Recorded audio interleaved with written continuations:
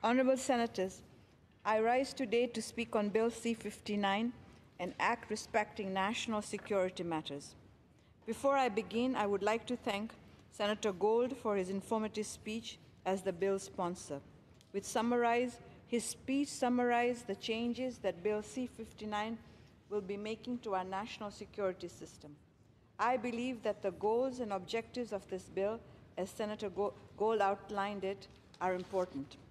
When Bill C-51, the Anti-Terrorism Act, was passed in 2015, many people spoke out against how it undermined the balance between our security and our rights.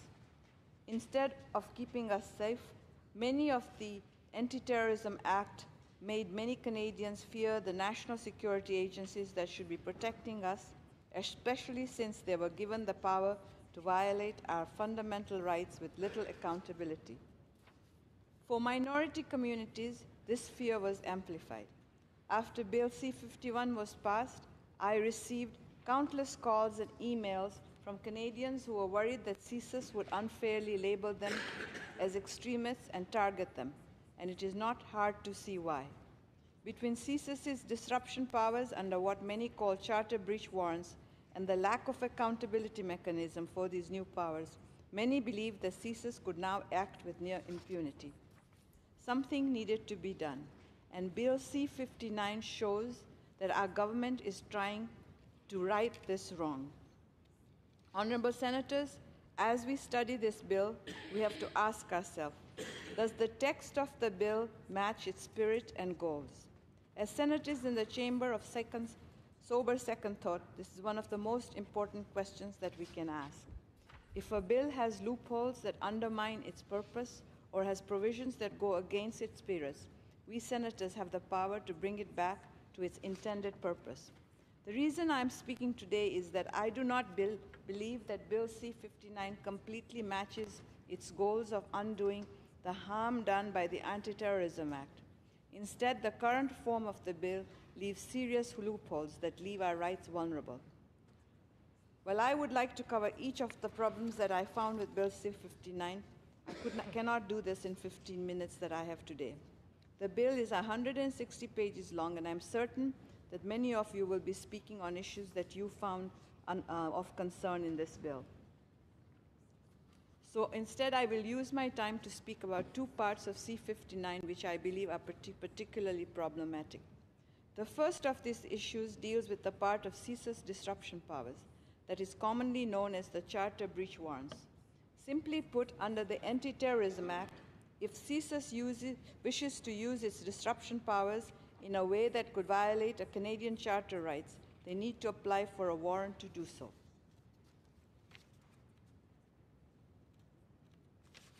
The fact that these kinds of warrants exist is already worrisome, especially since these warrants are given to CSIS through closed proceedings. This means that CSIS agent could be given the power to violate our rights, and we would never know about it. In fact, we would not even have a special advocate at the proceedings to argue for the protection of our rights.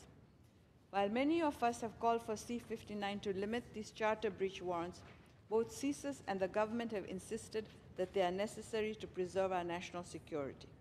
The second major problem with Bill C-59 can be found in its definition of publicly available information and publicly available data sets that the Communications Security Establishment and the Canadian Security Intelligence Service will be able to gather and retain.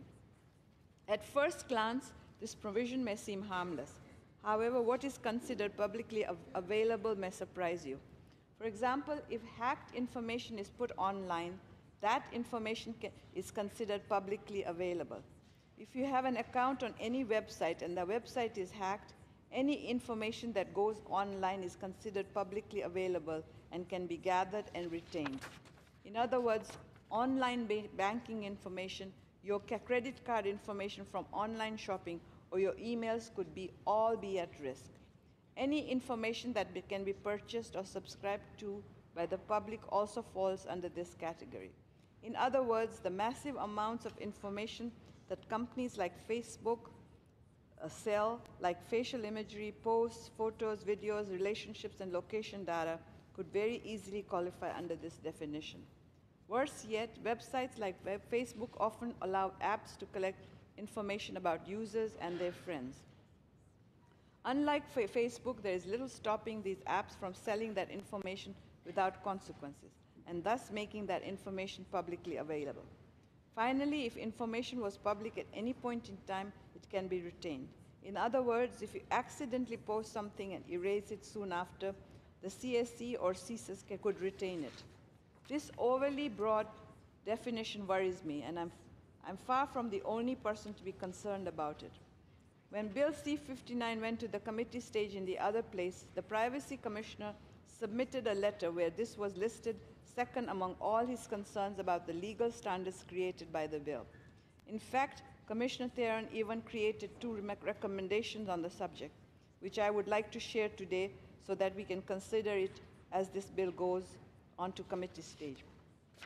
First, Commissioner Theron recommended that measures related to the gathering of publicly available information should be limited to what is reasonable and proportional, and that they consider potential effects on the privacy of Canadians. Second, he recommended that the definition of publicly available information should be changed to specify information that was legally obtained. Neither of these changes were adopted in the other place. Instead, they only changed the definition of publicly available to prevent the CSE from gathering information where Canadians have, and I quote, reasonable expectation of privacy, end of quote. While this may seem like a good change at first glance, this change has two massive loopholes. First, what we consider to be reasonable expectation of privacy is just as vague as the definition for publicly available. In fact, Canadians surrender their reasonable expectation of privacy almost constantly without realizing it. When you agree to give information on sites, Facebook in the long term, and services that almost no one reads, you are surrendering your reasonable expectation of privacy. If you send something through a courier service, you are surrendering your reasonable expectation of privacy to that service. If you send an email through a work account, you have surrendered your reasonable expectation of privacy to them. Simply put, a reasonable expectation of privacy is hardly a protection for Canadians at all. Worse yet, this change does nothing to change the definition for CSIS, which can still gather publicly available data sets since it only affects CSE. In fact, this is even more worrisome since CSIS mandate allows it to target Canadians, unlike CSE. And so even with these changes, publicly available information and data sets is still a big problem, as big a problem as ever. Between the way the charter breach warrants are being handled and the new power to access publicly available information and data sets, I'm seeing a worrisome trend in Bill C-59. While this bill should solve the problems found in the Anti-Terrorism Act and protect the rights of Canadians, large loopholes still leave Canadians vulnerable to having their rights violated. This brings me back to the question I asked when I first started speaking. Does the text of Bill C-59 match? Currently, I believe the answer to that question is no. I do not believe that the loopholes which jeopardize Canadians' charter rights were part of government's goal when they drafted Bill C-59. To quote Prime Minister Trudeau, the goal is, and I quote, repeal the problematic elements of Bill C-51 and introduce new legislation that better balances our collective security with our rights and freedoms, end of quote. However, the answer to that question does not have to remain as a no. Honourable Senators, it is for this reason that I urge you to consider the problematic sections of Bill C-59 when it goes to committee. Honourable Senators, when I first came to the Senate in 2011, I was sworn in 1 week after 9/11 in 2001. And at that time, we were studying the anti-terrorism bill. And I can tell you, it was not a very pleasant experience to have just come as the first Muslim senator and to have an anti-terrorism bill studied with a lot of finger pointing to the Muslim community.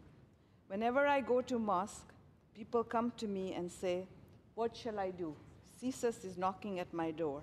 I am not an extremist. And I always tell them, answer the questions and you will be fine. But the fear that is created in the community is not healthy for us Canadians. And so I ask senators that we are all here to make sure that the charter rights of all, and I mean all Canadians, are protected. That is our first job as senators. We are also here to protect the rights of minorities. I can tell you, with the terrorist bills, the minorities live in fear of CSIS, and many tell me that they no longer feel safe in our great country. Our job as senators is to make sure that the Canadian Charter of Rights and Freedoms is not breached. And so I humbly ask you that when we are studying Bill C-59, we make sure that everyone in our community feels safe. Thank you very much.